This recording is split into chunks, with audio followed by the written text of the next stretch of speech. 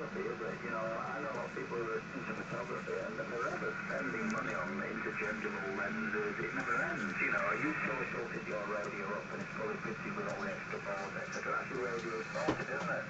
That's it, you know, every year spending hundreds and hundreds or £1,000 on a lens or whatever, you know.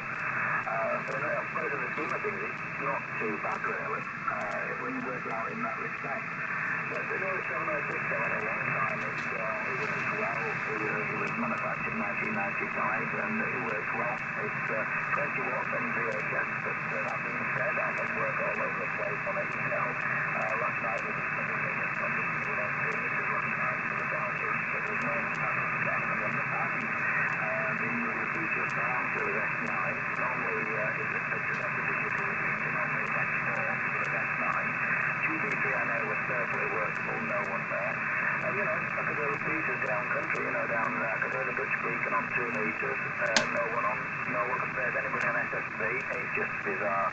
But that's what happens, you know, it's how it goes, and there's swings and roundabouts. But that being said, I managed to work some sporadic E during the summer, and I got myself a new country out of it in the geyser Sardinia on 2 meters with the 20 watts.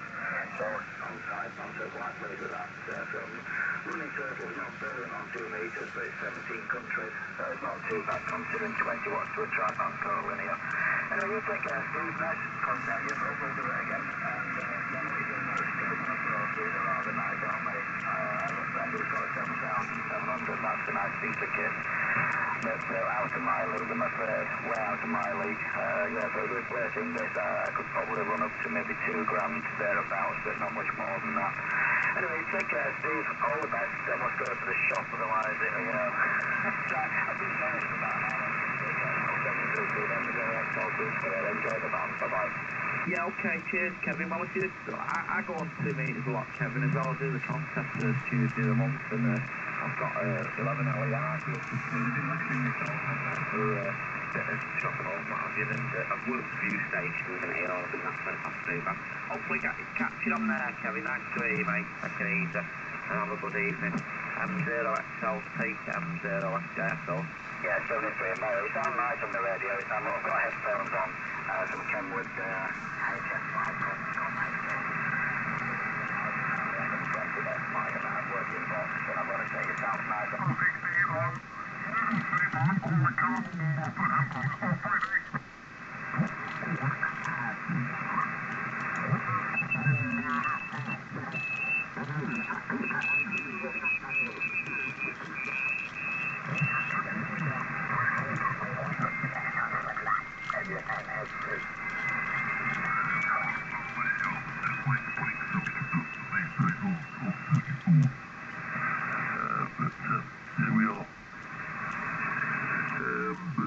Anyhow, nice to meet up again, John. And we have worked before, actually. I distinctly remember your call sign and also your rather nice audio there.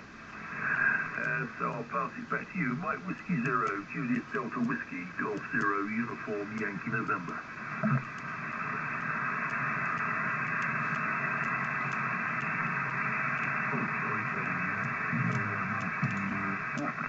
Not very high, about 30 feet or 10 meters out the sector. So there you go, it is a controlled net pier.